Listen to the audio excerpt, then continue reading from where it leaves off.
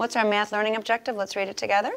Use math drawings to represent the composition when adding a 2-digit to a 3-digit addend. I want you to whisper with your elbow partner right now and talk to them about what you think that means. Whisper with your elbow partner. I think it means that we add two numbers and stuff. Yeah, I think it means that you got a 2-digit addend and a 3-digit addend. How many numbers are in a 2-digit addend? 4. 2 digits. Think about that. 3.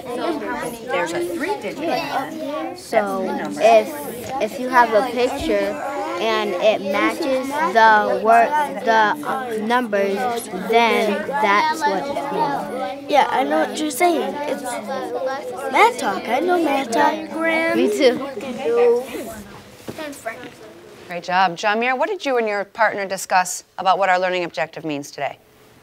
It means adding double digits and triple digits. Good, double digits and triple digits. And if you notice up here today, we're going to practice adding 2-digit and 3-digit addends, and we're going to be drawing our chip model to represent the written addition, okay? So when you get your personal board today, I want you to represent this horizontal fact in a vertical way, okay?